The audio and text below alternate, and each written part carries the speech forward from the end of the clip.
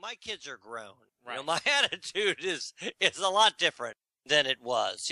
Like, for example, if I was on Match.com, I would say I'm looking for a slut. I wouldn't say I'm looking, hey, these are my comments. No, and by the way, that doesn't mean, like, if I say to you, oh, you're a slut, that's a compliment. That's not an insult. You follow? Like, that's like, I'll marry you. That's not a problem. That's okay. I mean, that's inevitably what I want to find in a mate, right? Well, Robby, you can speak to this more than we can because you've gone on all these dates throughout these years. I mean, if you go on a first date with a Match.com girl and you hook up and have sex, I mean, that's good, right? You're happy. Yes. In fact, if you skew older, that tends to happen more frequently. I would imagine so. I might have told the story on the air, but I'll tell it again anyway because it's such a wonderful story. Robby is ahead of the curve by about 10 years in terms of online dating.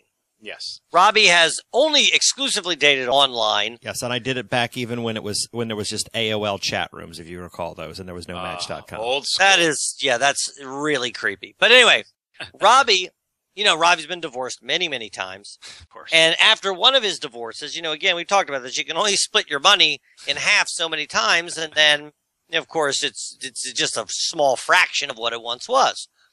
Well, that's where he was at this point, so he's kind of getting back on his feet. So I'm like, hey, just come live with us until, you get your S together, right? So he comes, and what Robby would do every single day is he would come home, he'd go upstairs. You hear click, click, click. He'd be clicking on the keyboard. He'd do that for about 5 minutes, and then he'd get a backpack and he'd roll out. This is every single day. This isn't like once or twice. Every day.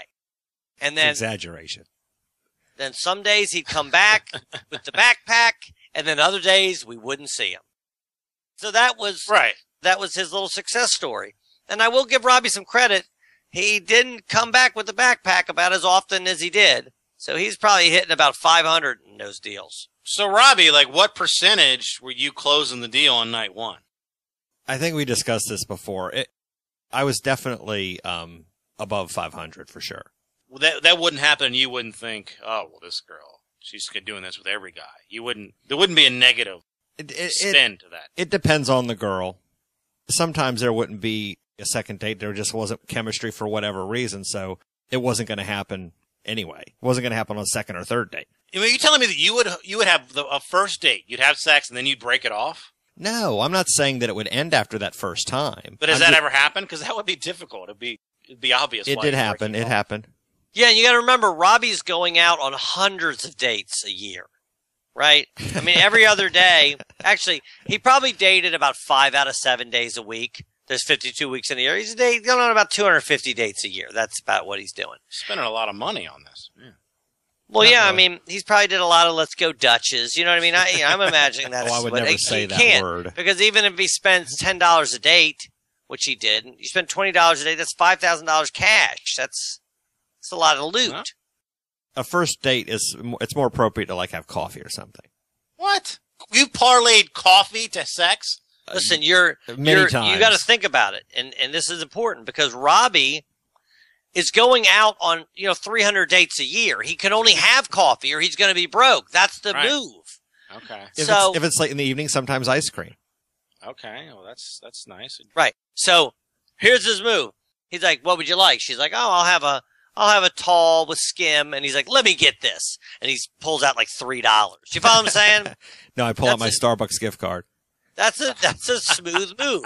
He's paying, it's not like he's has to buy her a croissant or anything. Would you do this line where she'd say, "Oh, if I have coffee, I'm going to be up all night," and you'd be like, "Well, good."